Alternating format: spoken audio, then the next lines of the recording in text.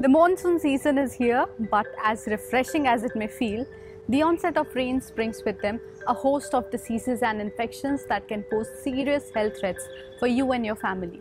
Recently, the Zika virus has been rearing its ugly head and spreading across India. Like dengue, yellow fever and chikungunya, Zika is also a mosquito-borne infection with symptoms like mild fever, rash, headache, conjunctivitis and muscle and joint pain. However, the World Health Organization says that 60 to 80% of its cases are asymptomatic.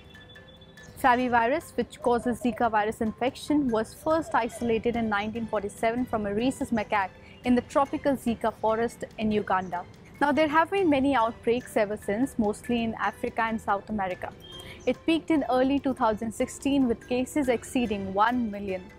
But India has never been one of the key areas where the virus created epidemics. But a recent study by ICMR showed the virus had been silently spreading across the country. States like Kerala, Maharashtra, Delhi, Uttar Pradesh, Jharkhand and Telangana have reported several Zika virus cases so far.